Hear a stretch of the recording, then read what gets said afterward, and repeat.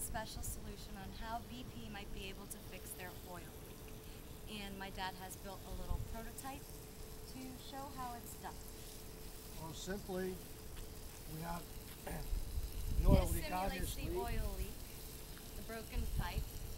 Here's the siphon system and an air pressure balloon which will seal the internal part of the pipe. This balloon obviously was built out of raw materials and would be symmetrical and more durable. But with what we have, This will survive. it acts sort of like an endotracheal cup tube to open pressure, release it in. It goes in deflated, and then once the balloon is in place, We get blood pressure for the inflated it is balloon. filled with air, or obviously underwater, another heavy element or molecular substance.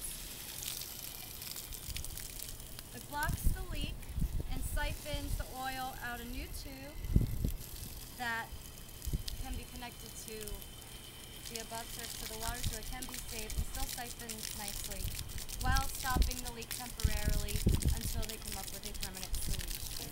Or at the same time, while this is being activated, they could be inserting material inside the pipe to permanently seal the pipe without valve, and depending on the balloon, for it to hold the seal in place inside.